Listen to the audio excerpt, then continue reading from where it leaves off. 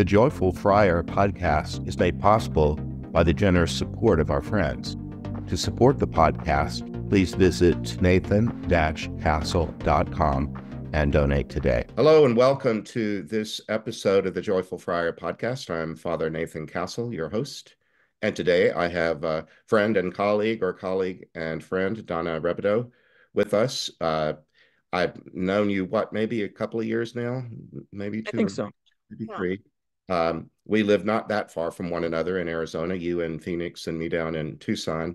And we both have an interest in near-death experience and all kind of afterlife-related things and so on. So I know that we'll have a lot to talk about today. Well, first of all, I want to thank you for having me on your podcast. And I want people to know you've done 74 podcasts, and that's pretty amazing. And you have 2,000 subscribers to your YouTube channel. And in 20 years, you've helped 250 stuck souls. And I find all that amazing. And I hope people realize what a gift you are to us. What a sweetheart. You come on my show to promote me. Is that the thing? Yes.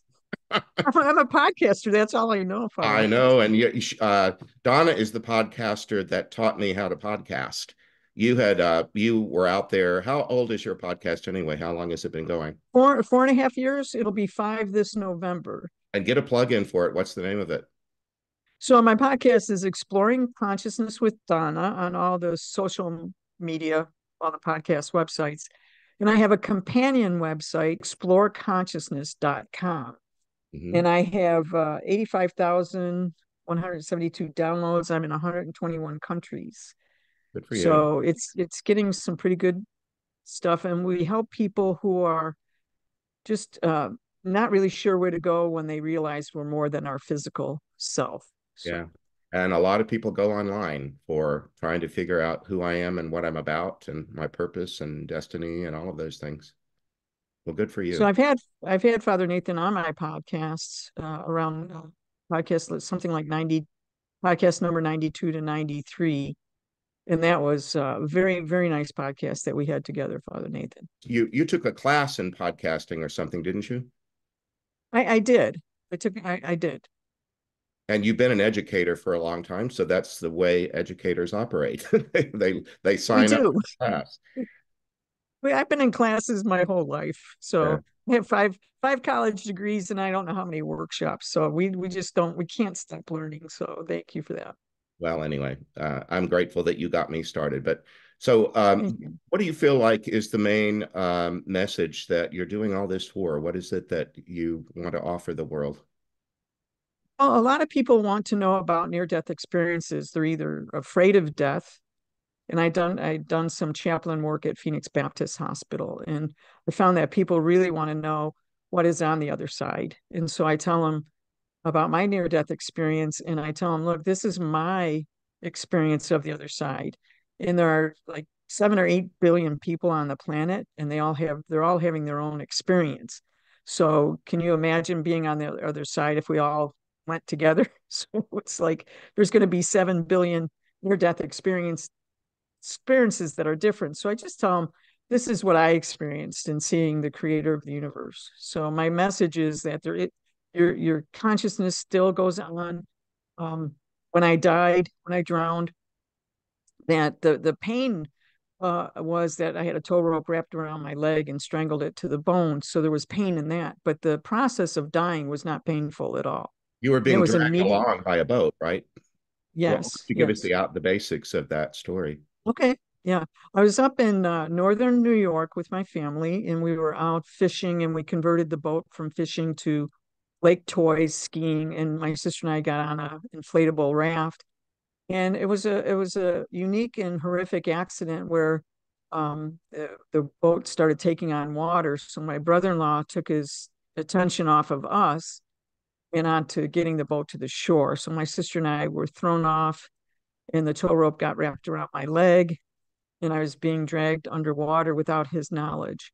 Uh-huh. And so I knew I was drowning. I knew that's how I was going to die. In fact, I did drown and die and went over to the other side. So when immediately I knew I went through this veil kind of a thing, like a saran wrap veil.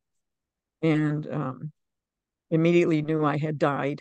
And since I'm a pilot, so in the pilot world, when we always tell each other, if you have to crash, it's going to be a lot of paperwork for everybody. So my thought was, oh, there's going to be a lot of paperwork for people like died here. So and then I met the creator of the universe, and we had a conversation, and it was extremely transformative and powerful. And when you hear near death experiences, the amount of love that you feel, you don't want to come back.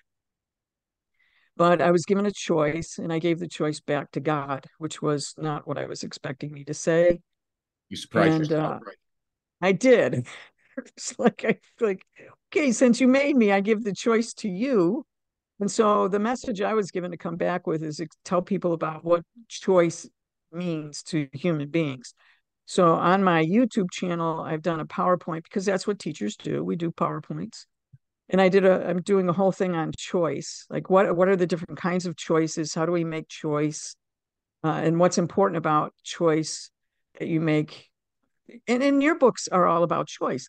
You talk about stuck souls that made some choices on the other side that have gotten them stuck. So both of us have the message of be constantly, be aware of how you're living your life, how you're thinking, how you're choosing, and that'll make a whole lot smoother transition on the other side. So Don't you find that some of what people think of as a choice was really more of a default, where they didn't really come to a clear uh, moment where they thought I could do this or that and I choose this? Many times people have just defaulted into stuff and they're living with the consequence of something that was a decision, but that didn't have a lot of choice involved in it.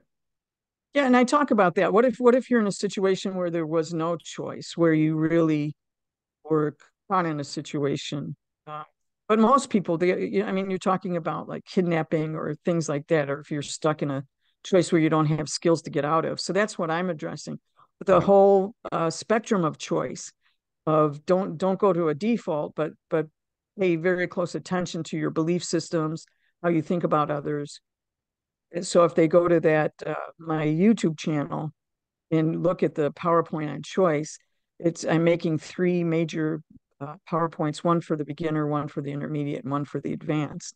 So to kind of help people understand how much more power they have than they think they have. What do you do about habitual behaviors where people feel like I can't do anything but this because they're so used to doing this because it's a habit? Right. In the intermediate, I actually give a lot of resources and step by step how you begin looking at the choices that you're making. Like you said, most people are unaware they're making choices moment by moment. And so it's coaching them, teaching them how to one, be aware of the choices that you're making, what belief systems are based on that. And I have resources there on how to change.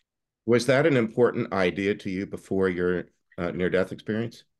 No, So did no. I mean, I would, like you, we were both involved with college students. So college students would go to both of us and talk about their lives and how they were stuck in their lives. And we would talk about choices.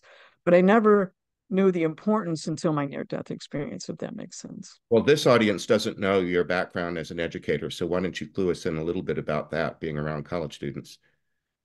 I was a professor at Paradise Valley Community College in the Maricopa Community College system for 30 years, and I taught in the areas of health, wellness, alternative medicine, psychology, computers, and Chinese medicine. So I was able to teach a wide range of students. They tended to be freshmen and sophomores coming to college in the community college system. So 30 years of teaching, kind of, in office hours and students coming and saying, help, I don't know what to do. I have no idea what to major in. They really didn't know about life. They're just kind of new to making choices in their lives. Right. Well, it's good that you were there to help people that avail themselves of your guidance to help them find their way. That's a really important part of working with college students. Yeah, Um, and you know that. So I do. And while we're at all the different things that you do, what about basketball? I was an athlete. That's really the why I went to college. I wanted to play. Wayland Baptist had a they're the number one ranked women's basketball team in the United States at the time, and I wanted to be in the Olympics. So I went down to Wayland Baptist. I'm Buffalo, New York Catholic, and I went to a Baptist school in Texas. It's quite a cultural shock. Yeah. But by playing basketball, the Naismith Hall of Fame decided that the Wayland Baptist College program, we were pioneers in our field. So anyone playing for them from 1948 to 1984 were elected in the Hall of Fame. So this is my Hall of Fame ring. There you go. I wanted to get that on camera. There you go. I knew you did. This it gets pre-recorded, but while we're at this, the men's and women's tournaments are going on, and especially the women's tournament just keeps growing and growing. The notoriety of it and the reach, the number of fans, and all that is extraordinary. Well, when I started, there was no Olympic basketball for women. They played in the Pan American Games. And so the coach of the Pan American team was the coach of Wayland Baptist. But in 1976, they were going to have basketball in the Olympics for the first time in Montreal. But I had signed my professional softball. I played professional fast pitch softball. Once you signed a contract back then, you were no longer eligible for the Olympics. So I ended up playing fast pitch softball in the summer of 76, and I watched the women's team play in the Olympics. And I was actually invited to play in a league called the Women's American Basketball Association. And that was the precursor to the WNBA. So we feel like this group of people feel like we broke the glass ceiling for all the kids now that are playing in the Olympics and WNBA. Well, I was 7 years at Stanford, and of course, the women's program there is just oh my gosh top tier, and so I've got them to cheer for a little while longer to see how they advance. Yes, to watch the growth of both, not only of women's basketball, soccer, all the sports, team sports for women. My generation, we get to see all that grow up, and we think it's wonderful for all these ladies to finally get the recognition they deserve, even though people think women's basketball, they only started playing in like 2012 or something. Yeah. Well, you can tell different. You were there. Yeah, well, we got to watch the whole thing. You have a new book out. Why don't you tell us about the book? Well, thank you for that. Sure, you practiced holding it up to the camera so that it looks right. Look at that. It's perfect. So most people think I wrote about an NDE, but my first book is about the story of my dog. Me and my best friend trained seeing eye dogs for the Eye Dog Foundation here in Phoenix. And so this book is about the first guide dog that we trained, Wednesdays with Sadie, the miracle dog, because she had her own NDE. So I kind of had an STE with my dogs. What was her NDE? So she had two. She had to be taken off the guide dog. As a guide dog, you have to have perfect health. And so she had what's called spinal myelopathy. So she couldn't, her and her brother couldn't walk really well. So we got to have her back. And when we did, she had a what's called mesentery root torsion. So in a big chested dog, their end of their intestine or their abdomen mesentery twists. Yes. And so we had to rush her to the hospital, and the doctor came out and said, no, she's not going to make it tonight. She's just not going to make it. And so, we like to pray to our saints, don't we? So we do. God and the saints. And I said, please, all you guys up there, all y'all, if you can get this dog, please let her live. She's really special. And I promised God that if she lived, I'd do something special with her. And so we became a pet therapy team. And the book is about her life as growing up as a guide dog in training, and then her illnesses, and then her work with children up at the local hospital. She was in medical. Yeah, you were in a children's hospital with her quite a lot, right? Every Wednesday for 4.5 years. Yeah. And so I wanted to call it Wednesdays with Sadie, and I asked Mitch Albom if it was okay if I used kind of like a book title, Tuesdays with Maury, and he said yes, I could. So I made it Wednesdays with Sadie. Yeah. And it's the stories. We picked 11 stories. Obviously every Wednesday for 4.5. Well, it's a great read. Thank you. You read it. I think I read it in a couple of days' time as soon as I got it. Yeah, it's a quick read. My sister read it overnight, so it's not a thick book. It's just a really thin book, Well, and but it's heartwarming, I think. yeah, and for people like us that have these podcasts and all this, you know, otherworldly stuff to talk about and mysteries and so on, it's also important that we just attend to what's right in front of us and help people that are right here, not just hereafter. So you were putting in the work every Wednesday for 4 years. Yeah, we did. And the kids, it's what was amazing is that the kids started telling everybody, so it's only once a week. So during the week, the other kids would say, it's Wednesday, it's coming, Sadie's coming. So we couldn't believe the outpouring of the kids and their parents when we would come up to the fourth floor.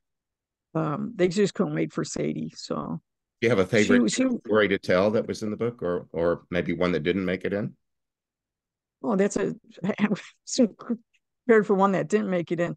I think my probably my favorite story is the longest relationship that Sadie had with a young man that had the same kind of thing that she did, only in human terms. His stomach was really bad, and Hmm. so Sadie and Jose really clicked together, and so it became, he was there frequently over that time, Yeah. and he and Sadie went into the teen room, and his mother and I just found out those two had a miraculous story. And the thing of it is that you have to be prepared for the kids being sick. So his mother wanted us there when the doctor gave him the bad news of that he was going into hospice as a teenager.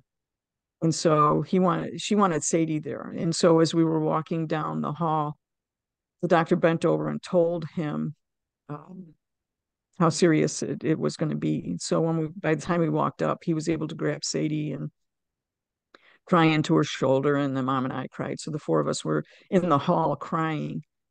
And the mother said, "We're going to find a hospice place, and we want you and Sadie to visit." And we said, "You bet, we'll be there." And Thursday of that week, she called and said, "Okay, we're set up for Friday. You can come at Friday, and here's the address." Thursday morning, she told us that. And Thursday night, she called us back and said, "Jose didn't make it. He passed." And so she asked us to do the eulogy. So I didn't know how Sadie was going to react. And so we went to the funeral, and Sadie and I walked up, and she looked into the casket, and she turned around and sat down like she was guarding him. Oh yeah. And then I had to give the eulogy. So it's my favorite story, even though it's sad Yeah. in a way. But the connection between Sadie and Jose, and how she was able to comfort him all during that time, is the important thing for me. Her work with the kids was comforting children. And do you think Sadie's gift for being with sick children was affected by her own ill health? Yeah, I do. She's a medical intuitive. We would walk in a room, and there you could families could be in the room. So sometimes we'd walk in a room, and the child would be on the bed, but there might be four or five family members there. But she would know who to go to. We were always shocked. And how we knew that was after the visit, someone would come running out and said, my mother was really devastated, and Sadie went right to my mom. We couldn't believe it, how much healing that went on. Hmm. So I think she did. I think she was not only medically intuitive, but I think her experiences helped her. Yeah. The International Association for Near-Death Studies, IANS, and the conference is coming, the national conference, international conference is coming up in Phoenix, where you live and where I'm a couple of hours away. That's coming up at the end of August, beginning of September. So you're going to be speaking. Yes, I'll be on a panel. I don't know the day or time yet, but I'll be on a panel speaking about my near-death experience. Yeah. And And I put, go ahead. well, I'm also where they're still in the process of approving proposals and stuff, but I've been approved for a panel also that's Christian clergy talking about near-death experiences and related things. And then maybe I'll have another presentation. I'm not sure. Yeah, I think it's really important to hear from a near-death experiencer. What did they experience on the other side? And then it would really be important to add I always talk about you when I'm talking about my near-death experience, because I tell them, if you really want to understand the whole package, if you read Father Nathan's, it's like, how do you live your life well on this side and live your life well on that side? And it's really all about love, isn't it, Father Nathan? No question. Love and truth. Uh, Truth. and we're both followers of Jesus. And at one point he says, I am the way, the truth, and the life. And it might connect with your research and the work that you're doing around choosing, because some people that I deal with who have died and are in the afterlife are held back in a way because they're believing something that isn't completely true. They're believing some half truth, or they take some part of their story and exaggerate it into their whole story in a way that holds them back. Um, Yeah, the first part of the choice is, if you do the PowerPoint, is going to look at your belief systems, and I have a homework assignment. So your homework is to take, like 5 packs of sticky notes. And as you go along, just see where your belief is. What is your belief system? And you'll find out during the course of a day or days, to become aware of, oh, you know, especially when I'm telling my near death story, people are saying, well, I don't believe that. I said, okay, write that down. That's part of your belief system.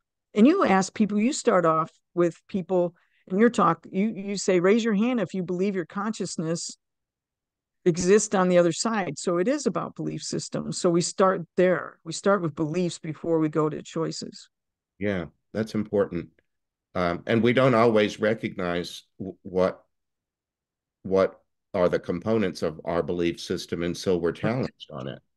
You know, Correct. we can So I believe. challenge them. Yeah. Yeah.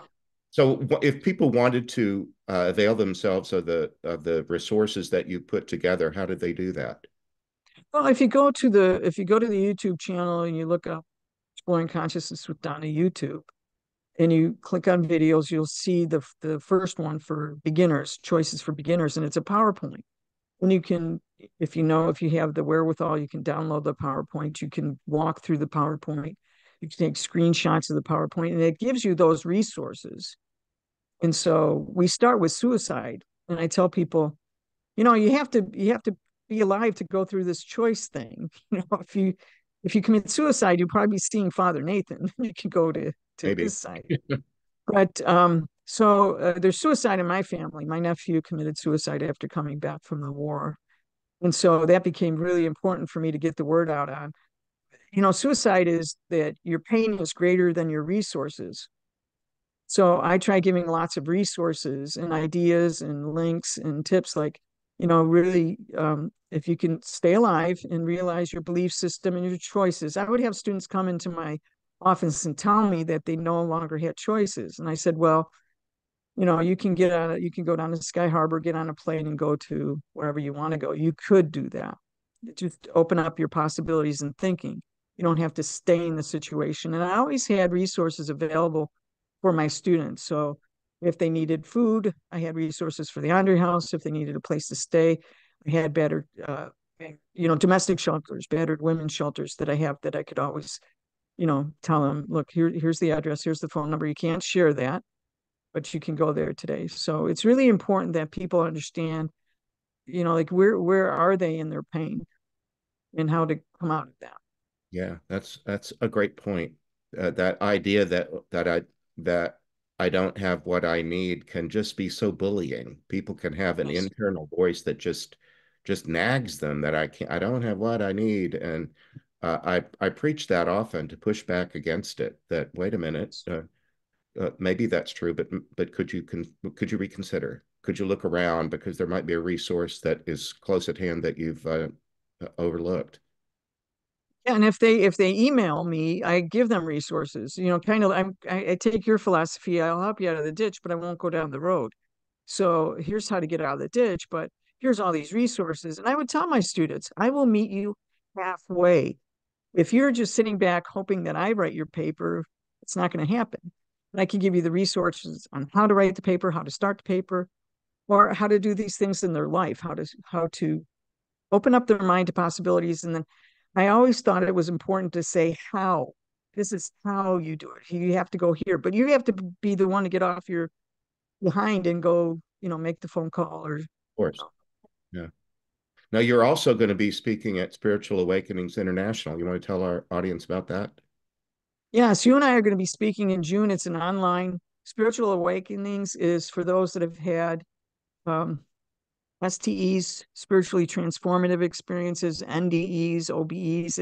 It's a greater overarching kind of experience for people. And I'll be talking again about the intersection between my uh, near death, Sadie's near death, and I'll be talking about my resources online. Do you have a The couple hours? Did choices. they give you an hour's time slot?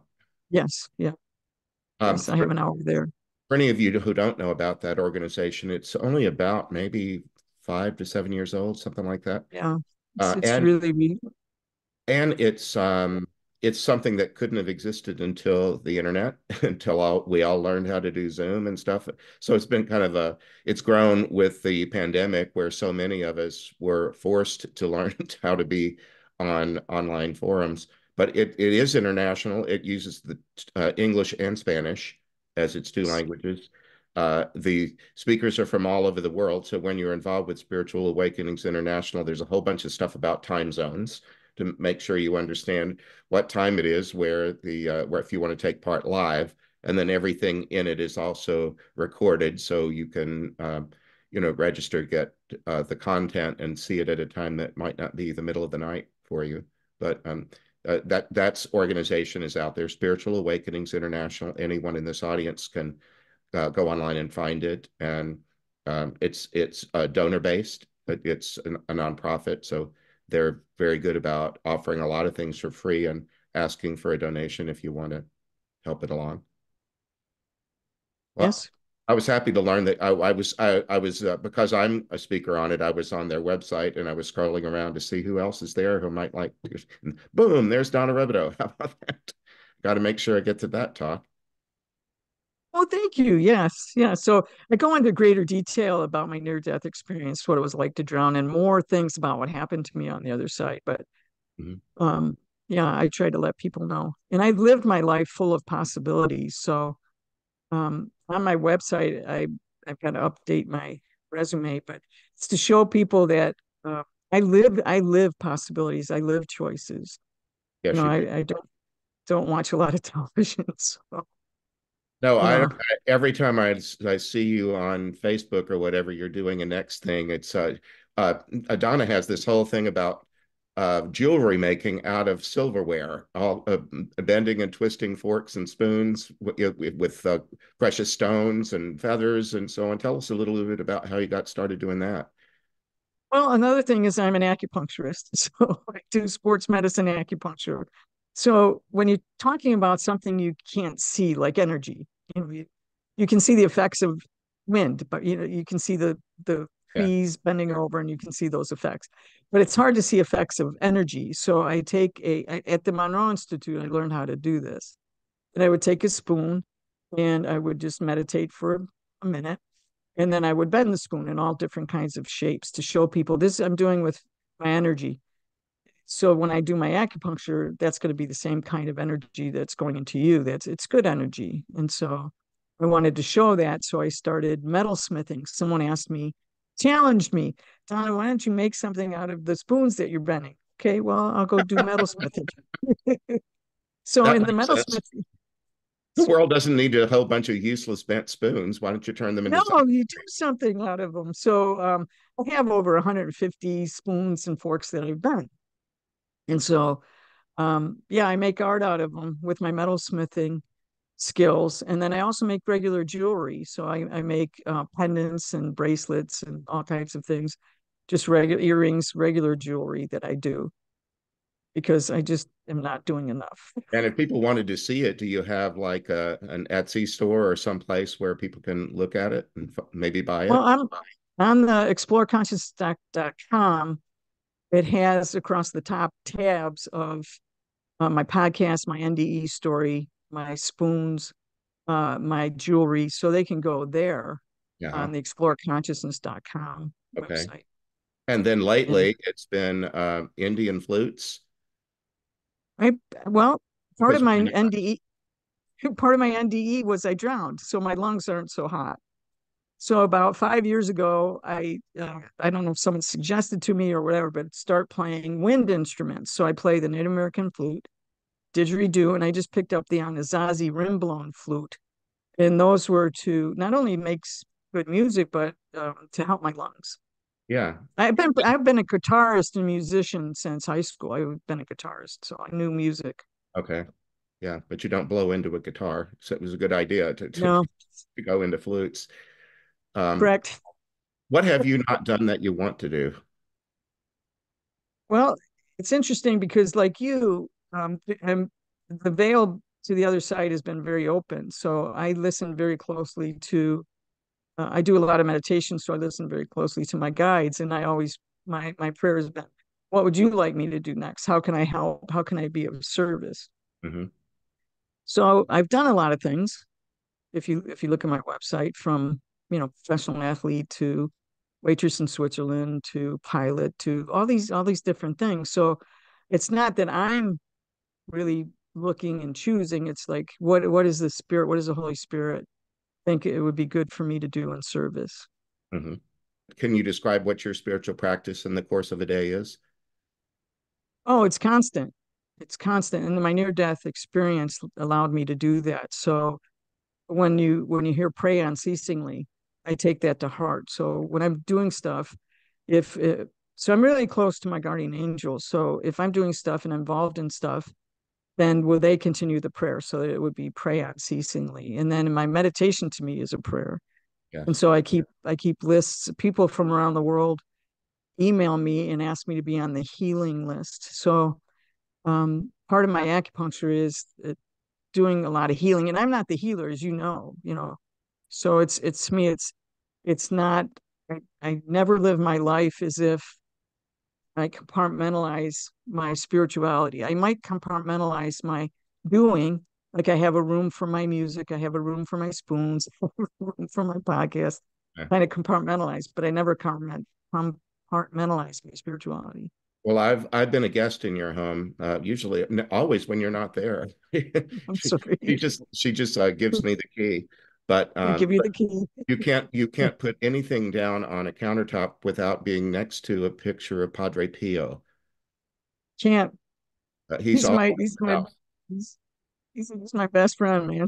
He's Yeah, like, yeah. If any I of you, got to I got to I got to visit in his room before they close it off. If you, they now have it closed, but I got an opportunity to go in there with Padre Joseph and Padre Alessio. So that was very cool.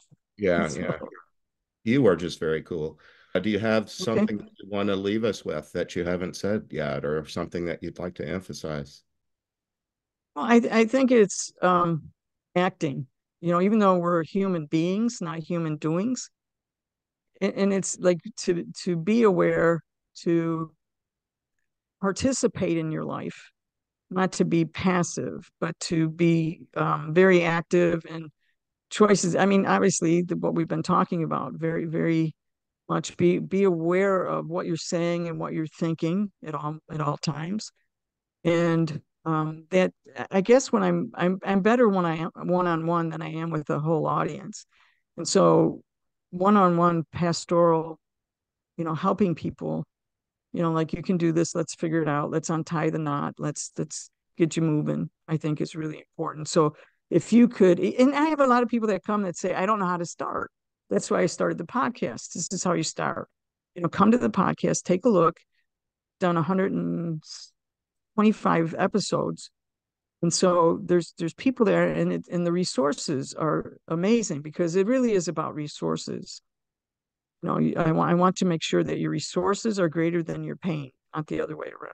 Yeah, yeah, that's well put. And you've dealt with so many people who were so seriously ill that good health isn't a prerequisite to this kind of thing. Oh, no. Yeah. So yeah, it's not to wait because I've had a lot of people say, well, I'm going to wait until, like when I did guide dog training, people would come up to us and say, oh, what does it take? How do you do it? I think I'm going to wait. And then there's a fill in the blank. Wait until I retire, wait till the kids go away, wait until, and I've never waited. Yeah, The reason I have a long resume and I've done a lot of things is I don't wait. I'm not sure what you're waiting for. So I can relax and go to sleep on the other side. I think I'll have a lot of rest over Yeah, there. you can put your feet up in heaven. I think I can put my feet up. I think I've done my due diligence for service here. So Some of the people that I've helped in afterlife ways are pretty much told that they spent so much of their earth time and consciousness doing so many things and they start making lists of other things they want to do now, and sometimes they're told, well, that's laudable, but first we want to take you to Disneyland. They're told you need to play for a while, you need to do something unproductive, just because sometimes I don't know if you do this, but sometimes people will ask me near the end of the day, how was your day? And I will default to productivity. They didn't ask that's about what did you get accomplished today, but they'll ask me, how was your day? And I thought, oh, it was a great day. I got this, and this done. Like, that's the only way to enjoy a day, is by putting check marks next to the thing on your to-do list. Sometimes, right. like me, I think, go into the afterlife like that, and they have to be told, that's wonderful. You've done so much, Donna, but why don't you just sit down? What's That's really interesting because I think balance is really, really important. So I find times to play. I mean, I'm an athlete. We love play. Yeah, So I look at my life and make sure there's times, of course, I'm working with someone right now who takes a lot of energy in helping an ALS patient. yes, But I try really hard to find balance, even within a day. So, is there a day I can just walk around the block with my dog? So, balance is really important to me too. It's not like I think people have an idea when they see my resume, they thought I did it all in one day. right. So, no, Well, it's like, neither of yeah, us are in that time of life where we're getting up and reporting to work at a specific hour like we did for a lot of years, going to a job and doing what's expected. And it's different when you wake up to a day that you create from nothing. How am I going to spend the day today? exactly. And like I said, I appreciate free will because of my NDE. So I don't just sit there and rotely say, okay, Holy Spirit, what do I do today? As if they're giving me a checklist. It's a partnership between, how can I be of service? And then they allow me the free will to plan my day, to create my day, to, Yeah, decide that, people say, when do you rest? I said, I do. I sleep. And a friend of mine came over. A lot of people come over and visit. So I had a friend stay over and they go, you really do sleep. I said, I know you have a well, bed. I've see, I've slept at your house before. There's a bed in it. that's Yeah, there's a bed there. I sleep. But to really, so really what we're talking about, Father Nathan, is to be aware, understand your possibilities, give yourself some power and give yourself some balance, and have us, for the two of us, it's really important to have spirituality is yeah, is a very important balance too. So I talk to people about, and one of my degrees is psychology. So, what's your mental, emotional, spiritual, how's your whole self while you're here? yeah. Look at all those dimensions. All right.